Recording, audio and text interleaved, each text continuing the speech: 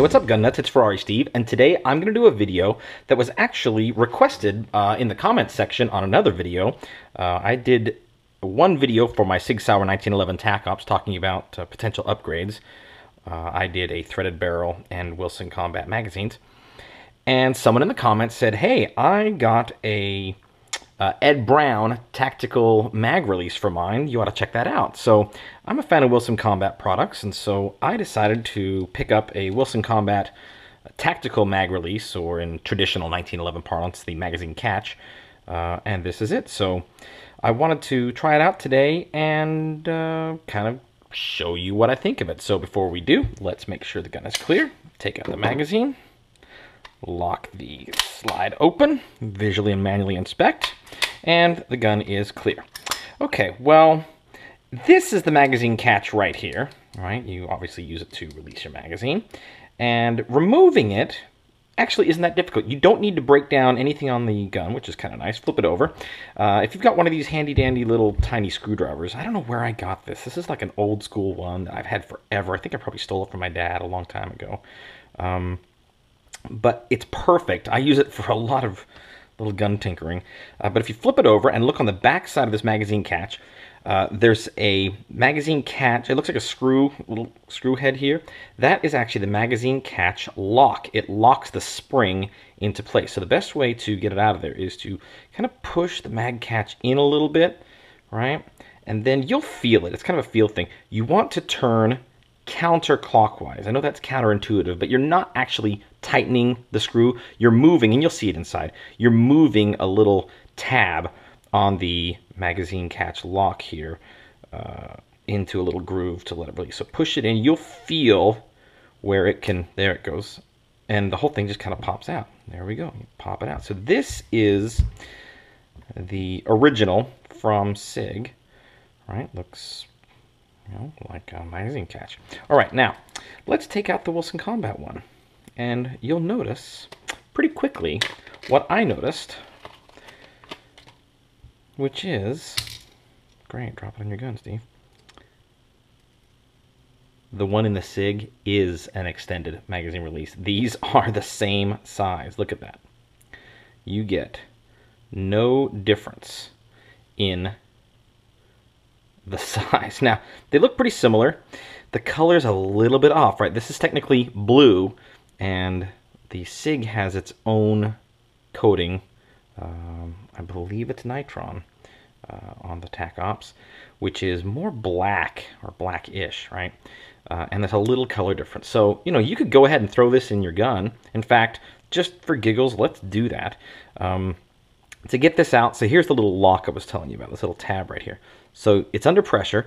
Just rotate it out to where it releases, and it'll just pop right out. Grab the magazine catch lock and the magazine catch spring, which are in there, and they just insert right in there, and then press it in until you're in that groove, and then turn it so that it locks in place. There you go. Now it's ready to put back in. So we'll put the Wilson Combat one in the Sig, and just for fun to see how it goes. And it just drops freely in there, real easy. And then, again, you kind of want to find that spot where it's just right, and then rotate it out of that groove by rotating it clockwise, and you'll hear it. Yeah, let's watch this. Yep, it just snaps and pops itself into place. So you can see right away there's a slight color difference visible from this side. Not as visible from this side, just because, you know, it's kind of a different level and the light's hitting it. And it feels exactly like the Sig one, quite frankly. I mean, it's not super smooth because I've only really put, I don't know, maybe 1,000 rounds through this since I got it. It's kind of a new gun to me. But, I mean, it does the job. It releases, and I can kind of, one of the problems why I was interested in trying it is I've got smaller hands, and so I do have to kind of give up my grip a little bit to eject the magazine on this. I was hoping for something that maybe brought it out just a little bit, even just, boy, just a couple millimeters farther out would give me a better shot at getting you know, a good press on that without sacrificing my grip, which is really what I was looking for in an extended mag catch. But as we just proved, the geometry of the Wilson Combat piece is identical to, let's get that back out, to the stock Sig piece, right? So let's put the Sig one back in there. Rotate that out. You can see how simple it is. Pop this in, line it up, put that screw in. It's technically not a screw, it's a catch lock, right? It just has a screw head. Drop it into place. Find that sweet spot where when you go to tighten it, it'll move and drop itself into place. And there we go. So, was this modification an upgrade? Not for me. It is,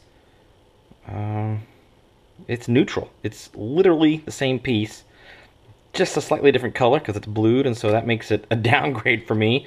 The good news is I bought this for like $24.99 on Amazon. The return policy is really good. I'm going to return this piece. I don't need it.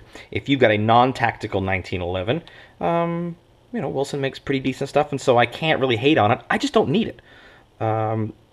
So I guess this is a compliment to the Sig 1911 Tac Ops. It really does have nearly all the tactical stuff that I would want on it, including the magazine catch. Now, Wilson and others, Ed Brown as well, makes kind of a bigger one. They've got a little Allen key or Allen head screw that gives you a bigger base pad for your thumb. I don't know if they make it in blue or black. I know they make it in stainless, and I don't really want that stainless. I mean, maybe I'll give it a shot and see. But, you know, I'm still looking for a solution to really get a good mag drop without, I mean, I can kind of do it, but it's not quite right. So anyway, the Wilson didn't work out for me, only because it's the same geometry and size and sticks out just as far as the Sig. And so, you know, if you've got a standard size one, I can't say anything bad about the Wilson. It just isn't an upgrade for me because it doesn't actually improve the way the gun functions for me. So that's it. This is Ferrari Steve reminding you that a dirty gun is a happy gun. This one's actually pretty dirty, so on the inside. So maybe I'll do a cleaning video here soon. But thank you for watching. Please go ahead and subscribe. Sorry to Wilson Combat. It didn't work out this time for me, but obviously not because of anything bad. But stay safe out there, and we'll see you next time.